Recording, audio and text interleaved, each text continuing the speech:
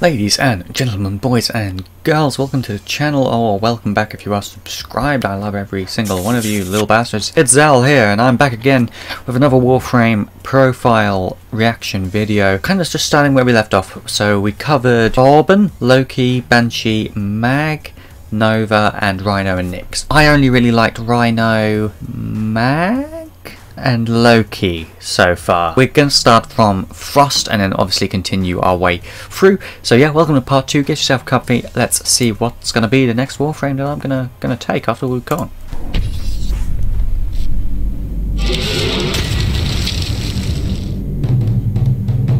Kind of looks like a scuff rhino. This is Frost. Colder and deadlier than space itself. Heavily armored and a master of sub-zero temperatures. The battlefield is his playground. That's cool. I assume that's an alt. Are built for both offensive and defensive roles. Freeze emits a directed energy blast that stops the target in its tracks, covering it in ice. That looks satisfying. That looks really satisfying. Sends a torrent of razor-sharp ice crystals towards enemies. Also cool. Massive damage to and slowing its target. Snow globe is the perfect defensive element. Anything caught inside will be surrounded by an impenetrable sphere of protection, deflecting all incoming projectiles. Oh wow. Tread lightly, Tenno. Avalanche summons a flurry of ice and snow that instantly freezes and shatters all enemies caught in its radius. Frost can be specialized into either an offensive or defensive tank. Upgrading Ice Wave and Avalanche, as well as installing strength and range mods, will allow Frost to provide an even greater offense. Snow Globe and Freeze, combined with duration, range, and strength mods, will strengthen his defensive capabilities.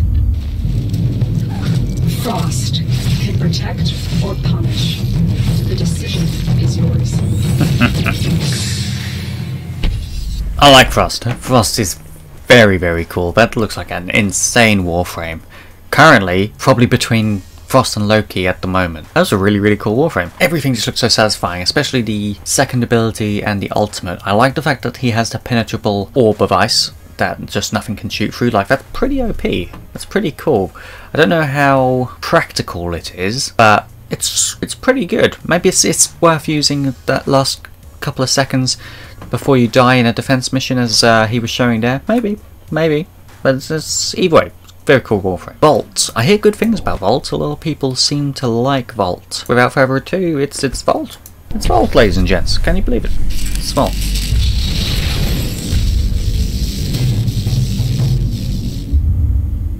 This is Volt, a versatile warrior.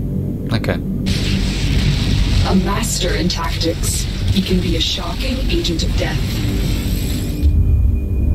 Volt's abilities harness the raw and unpredictable power of electricity. Shock emits a bolt of intense chain lightning, stunning and potentially killing its target. Here we go. Here we go.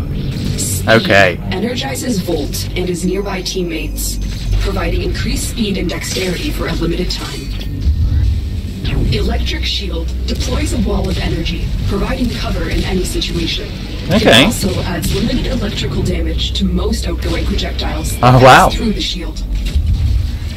A storm is coming, Tenno. Overload releases an intense energy field, destroying nearby electronics while channeling severe electrical damage to all enemies caught within its radius. Volt, by nature, is incredibly effective against the Corpus, but the use of mods will increase his usefulness against any faction. Adding a strength mod will increase the damage output of Shock and the compounding electrical effects of Overload. Equipping range and duration mods will help the rest of Volt's powers become tactical assets on the battlefield. Volt's arsenal is powerful and electrifying. Handle with care, Tenno. Okay, Volt's also cool. I like the third ability with the shield. I'm assuming if you were to go and kill old Dark Energy Vor in the Void, you get a 60% mod, as Sin of Sloth said. You get a 60% damage mod on an element, and then you upgrade that mod. I don't know if you can upgrade them. Correct me if I'm wrong in the comments. That must be pretty electrifying. I mean, come on. Am I right? Am I right? Hey? Yeah, I'm right. Pretty electrifying. It's a good Warframe, and I can see why people like it. Looks like satisfying gameplay. It looks fun to play, actually. Yeah, that's a good one. Let's go on the list. Ash. I have seen a few people play this. A subscriber called Elusive Kite, I think I saw use this. When I think of Ash, I think of the League of Legends Ash. For some reason, whenever Ash is in a game, they tend to be an archer. So it'll be good to see if Ash is based on an archer.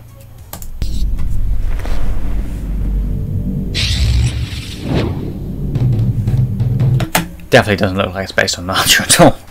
Just putting that out there.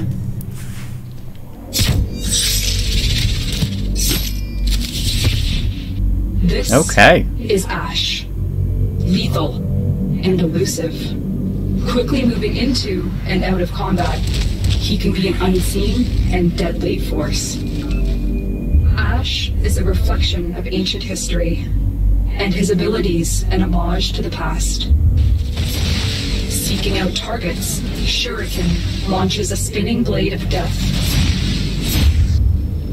Smokescreen allows Ash to instantly vanish, while stunning and blinding enemies with a cloud of smoke. Teleport brings Ash directly in front of his target, allowing him to engage in melee close combat.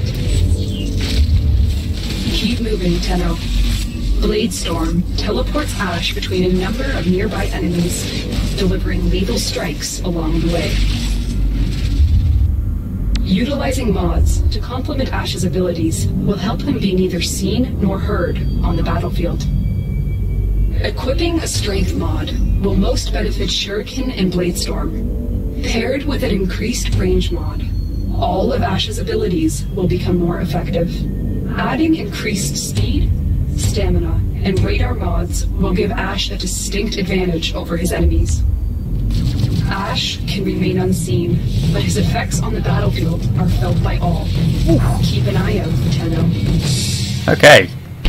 Ash is also cool. So we're getting to a point now where all these Warframes are really, really good.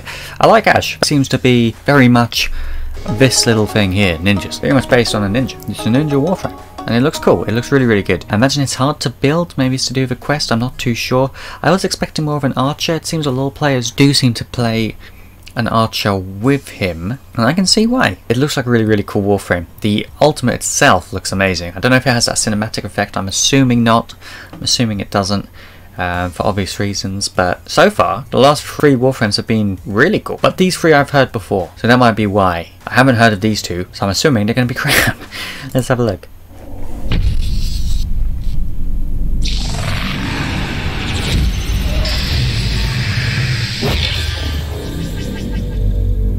This is Nekros, manipulator of souls. The Tenno incarnation of Shaman. He is very cool looking. Like right from the off, very, very cool looking. The practitioner of death. Nekros' abilities meddle in the unknown, instilling terror on the battlefield.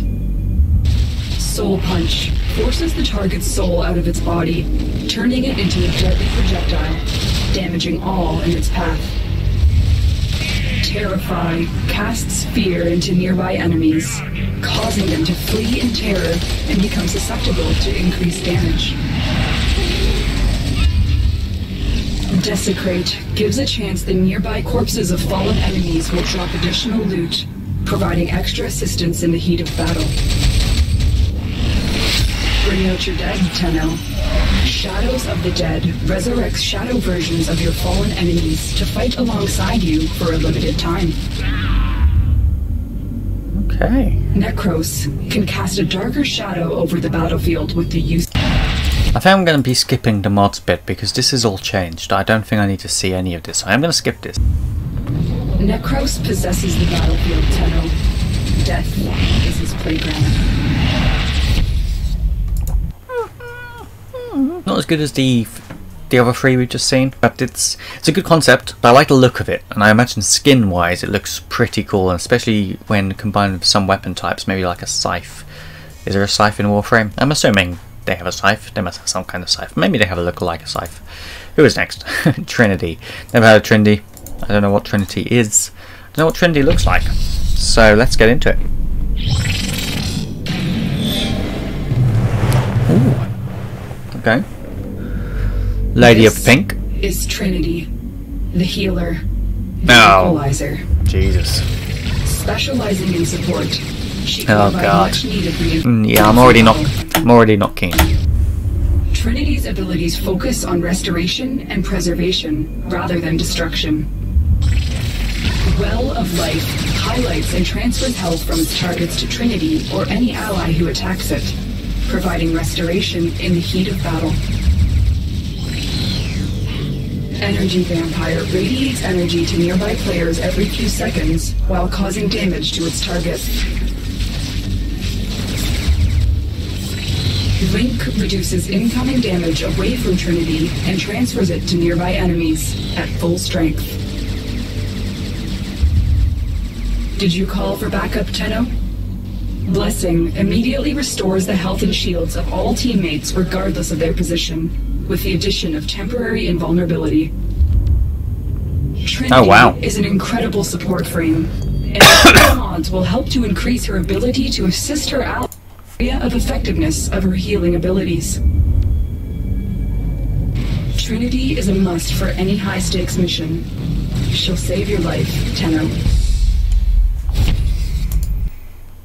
It's not my playstyle, so I would never play as a healer myself or a support. I don't mind playing as tank, I don't mind playing as DPS, that's not a problem. But a healer just isn't my playstyle at all. So for the players out there that do enjoy the healing role, or do enjoy the healer sort of class or player type, Warframe type, fair enough. It's fair enough. I did like the ult. The ult is very, very powerful by the looks of it. I don't know if that's maybe that's changed. Has that changed now? I don't know, but that seems really OP. That seems really, really cool. That's the only reason I would get her, but even then I probably would only ever use her if I was playing with a group of 4 continuously. To me, it's a boring playstyle. I don't like it. I don't like it personally. I'm not saying you're boring. I'm just saying doesn't connect up here with myself. This is the guy who likes Rhino, so you know you can take the piss out of me as well. Valkyr we've seen. I'm not going to do a Valkyr, but let's skip straight to Ember.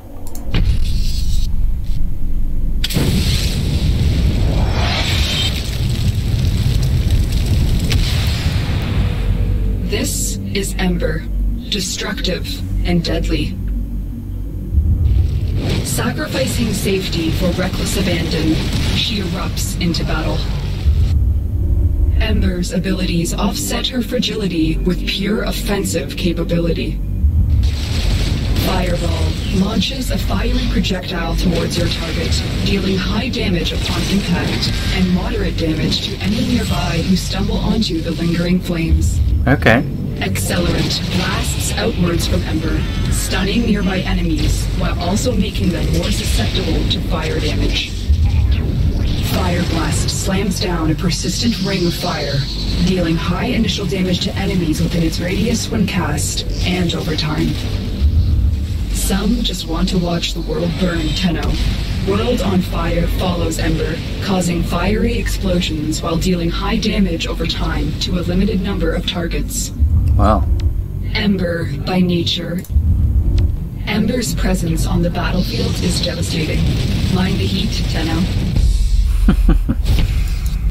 I like that. I imagine the DPS output on that Warframe is absolutely insane. I imagine if you have loads of fire mods and damage, like multiplier mods, it could hurt. It could do some damage, like it's meant to. Like it's meant to. Part 2 is full of some good Warframes. That was a good run. Part 2 definitely my favourite in terms of Warframe. So yeah, I'd like Ember, I like Ash, I like Bolt, and I like Frost. Nekros and Trinity just aren't my cup of tea. We've played as Valkyr, and I've explained about Valkyr in the previous video. If not this video, I can't remember. Custom Bevy's got some alcohol in it. Been your boys out. Leave a comment. Do subscribe if you haven't, or if you are new here. We do play Warframe as much as we possibly can. We do reactions, just like this one. If you have any suggestions, oh god, I'm slurring my speech, that's not good. Do leave a comment, do leave a like or a dislike if you didn't like the video, and do let me know why. We are welcome to a little bit of feedback. But thank you very much for watching, guys, and I'll see you in the next one. Bye bye.